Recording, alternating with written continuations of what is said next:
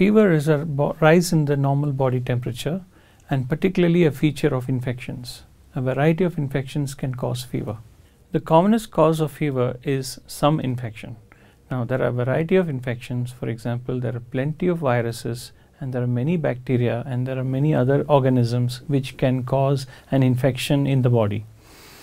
Most of these are associated with fever. Fever is usually a reaction to a foreign body in our body. For example, if the child is contracted with even a common cold virus, the child could have a fever because that's the way the body is trying to get reacted or trying to get rid of this virus by developing a fever. So sometimes fever is a good sign, but it needs treating to keep the child comfortable. Fever usually presents with the child becoming unwell, tired, weak, and warm to touch.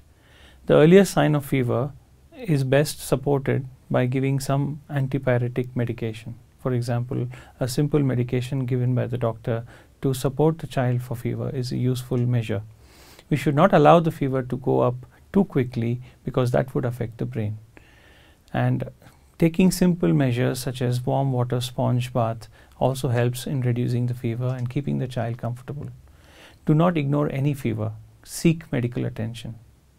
To diagnose the reason or the cause for the fever will entail taking a detailed history, examining the child in detail, and certain tests may be required in certain conditions. The treatment will also be specific as well as supportive. The specific treatment will be depending on what is the cause of the fever. For example, if there is a particular typhoid bacterial infection or any other specific reason, then the doctor will prescribe antibiotics for that specific cause. Most other fevers will need supportive management, for example, sponge and antipyretic medication. Thank you for watching this video on fever. Please subscribe to all our videos regarding child health.